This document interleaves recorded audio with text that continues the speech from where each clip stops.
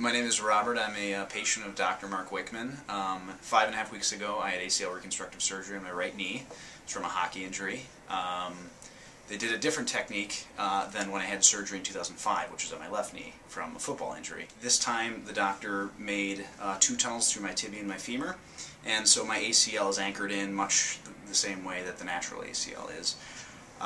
This time, I'm way ahead of schedule where I was last time. I'm looking forward to a full recovery within the next couple of months. Hi, I'm John, a physical therapist at the Aurora Sports Medicine and Rehab here at Mayfair. So I'm working with Robert here, who just completed this surgery for his ACL.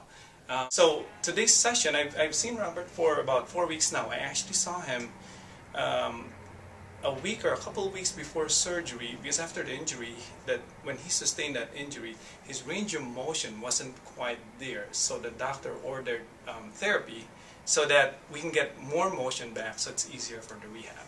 So today's session, I usually start him on the bicycle, and then to warm up the knee or treadmill or whatever we need to do. Today's session we'll start with some range of motion exercises, right? Right there, yeah. So during my previous surgery, my hamstring, or after surgery rather, my hamstring was in a lot of pain for a good 2-3 weeks afterwards.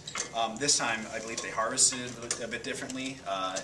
They took a much smaller piece than they did last time, and so my hamstring was only in pain for no more than a week afterwards, which was great. You know, the lesser they take from the hamstring, and the better it is. Yeah. Which, less scarring, less traumatic to the joint or to the muscle itself. Certainly.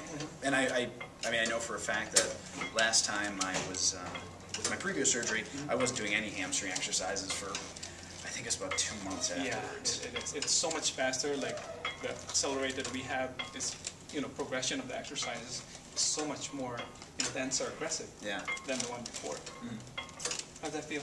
Great. Okay. It's great though, because I was able to start rehab, really quickly upon having my surgery completed, which was great because my muscles didn't really atrophy very much.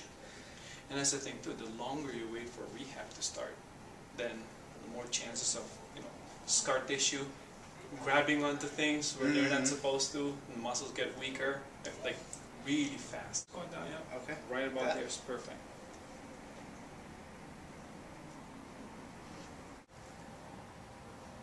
Yeah, it looks good.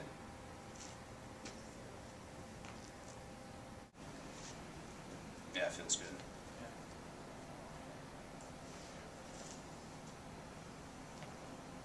See you at the Pettit in a couple of weeks.